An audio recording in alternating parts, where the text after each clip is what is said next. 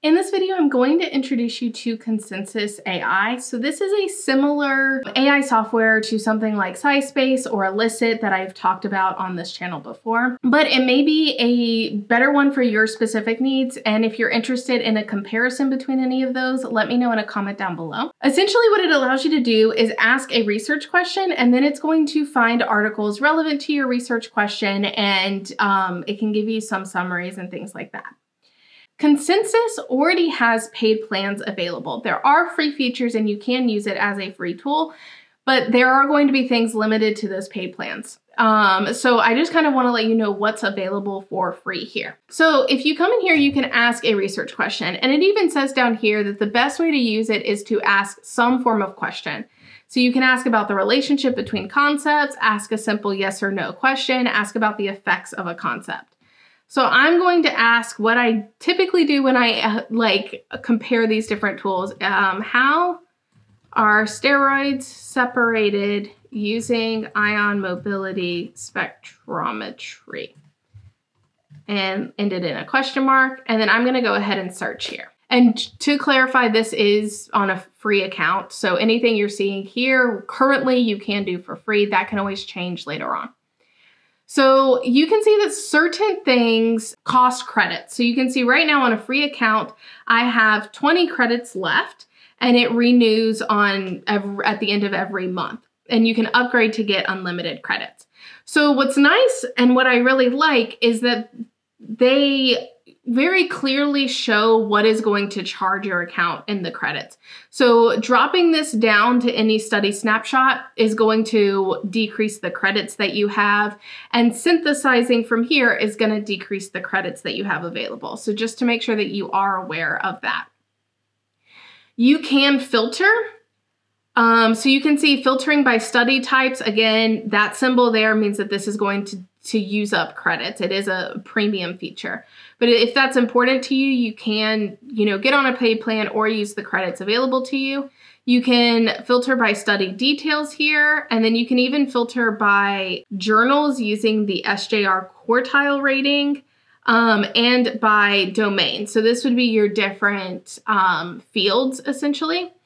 I think the most common one that you would probably use is filtering by studies. So if you wanted to filter by anything published, let's say after 2010, so this is published since, so if I apply that, I assume that it's probably not going to give me that much different because a lot of these tend to be more recent fields. So this is giving me several different options here. So we have performance enhancement in the measurement of 5 endogenous steroids.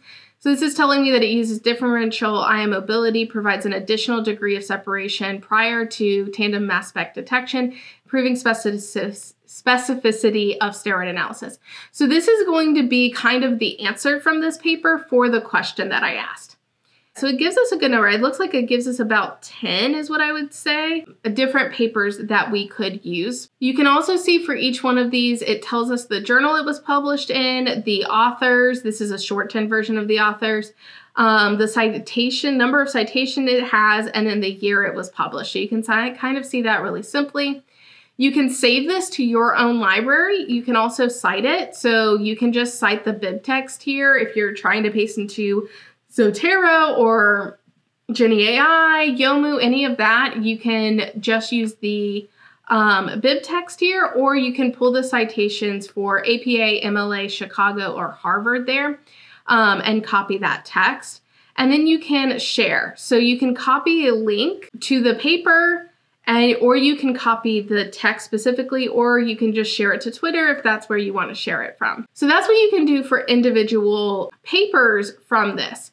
You can also save the search or create a link to this search so that if someone else is interested in it, you can just send them the link and then they can come and analyze it from here. Or you can share it. So this is just being able to copy that link again, or copy the text, or again, send it to X or Twitter if you would like to do that. Now, the other thing that's really nice about Consensus is they have not made their export CSV premium yet. So if I click export CSV from a free account, I can still export out that CSV. Their CSV does include the bibliographic information plus the abstract and the takeaway. So this sentence right here tends to get added as well into the CSV, which I really like. As of now, both Elicit and SciSpace has made their export CSV premium. So if you are looking to do that, this may be a good option or alternative. For right now, they can always change this in the future as well. So if we look into what is the accuracy specifically of these sentences here. So you can see this one is accurate. I kind of went over that one earlier. Steroids are separated using FAMES combined with liquid chromatography for rapid analysis of glucuronide sulfate metabolites in urine. So this is accurate, and from what I'm also looking at is, could I have gotten this answer from the title? So with this, we do see it says steroid metabolites, but it specifies more here. And this is probably pulling all this information from the abstract. If we look at this one, eye mobility provides a new separation dimension and novel characterization parameter, a collision cross-section for steroid profiling. That's true. Again, this is one that I could have gotten all of that information from the title, but I also don't know if there's a lot more to share there. They're really just sharing out they made a database for steroids. So I think that that's fair. Comprehensive steroid assay with non-targeted analysis using liquid chromatography eye mobility spectrometry. So they're saying steroids are separated based on retention time, M/Z, and drift time. Yes, this is not in the title, but this is kind of how all of these analyses are able to separate out steroids. So it's not giving anything more specific. This one here is giving something way more specific. So steroid epimers, androsterone and transandrosterone are separated using eye mobility mass spectrometry by analyzing their relative mobilities with baseline separation observed for the sodiated dimer species.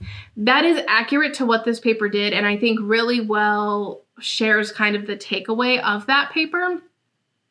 This one here is a review, so this is a good sentence analyzing the review, but doesn't really help with that overall question. And then eye mobility TWIMS MS provides a reliable, fast, repeatable method for separation to separate derivatized steroid isomers with peak-to-peak resolutions close to or as high as baseline resolution. So with this one, I would have liked them to share what the derivatization agent that was tested in this. So Consensus has a ChatGPT bot that you can use, and I'll leave that link below as well. They actually, whenever they shared this in a previous video I did, they actually pulled the actual derivatization agent in the ChatGPT bot there. So coming down, I'm not going to go through all of these, but overall, I would say this is giving an accurate takeaway, even though it's a little less informative than I would particularly like. But if you really want that, I totally understand them making you use the study snapshot and having AI credits. Even using something like a GPT, it's not necessarily cheap. I don't know specifically if they're using GPT as their backend engine, but unless you're creating your own, it's not really cheap to run all of these AI commands. So it makes sense that all of these softwares have to move to a premium version at some point because they are losing money the more that you use it and no one is paying for it essentially. So that does all make sense. I do like that we can at least export out the information from these articles on the free plan. I think losing that on a free plan really limits the usefulness of, being able to create all of these. That's great, but then I have to manually move each one out and move the information of that out. I think having that export CSV is going to be really helpful for a lot of people. Now, you don't get the paragraph that you get in Elicit and in SciSpace. That is what this synthesize up here is for. If you really use that paragraph, I don't tend to use that paragraph much because I'd much rather learn it directly from the articles it's telling me is relevant than learning it from an AI generated thing that could be correct, could not be correct, could not have a lot of useful information in it. I don't know, I'm not going to test the paid features on this. I just want to show you what's available for free. I hope this gives you a good idea of what you can do with Consensus and be able to answer certain research questions and be able to quickly get, really, it's a search with a little bit more information with that search using AI. Really, Consensus is an alternative to a search engine with the ability to get a little bit more information from the articles in that search, rather than just getting kind of their title and bibliographic information. I hope this was helpful, and I look forward to seeing you in the next video.